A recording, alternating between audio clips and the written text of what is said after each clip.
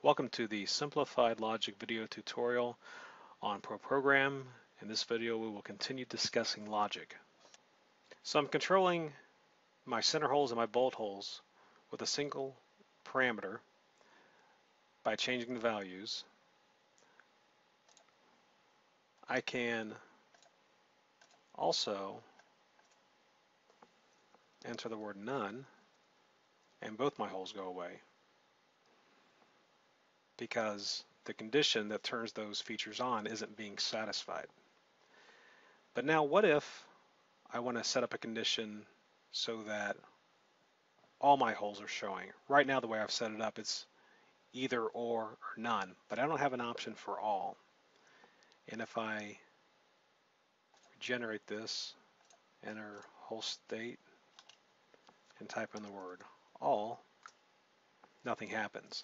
I had to go back into my program and edit the design that makes that happen, so that when I enter the word all, a particular hole feature will turn on.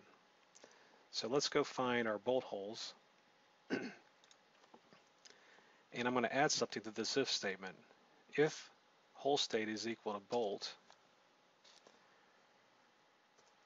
or the pipe symbol is an or, and I'm just going to copy and paste this,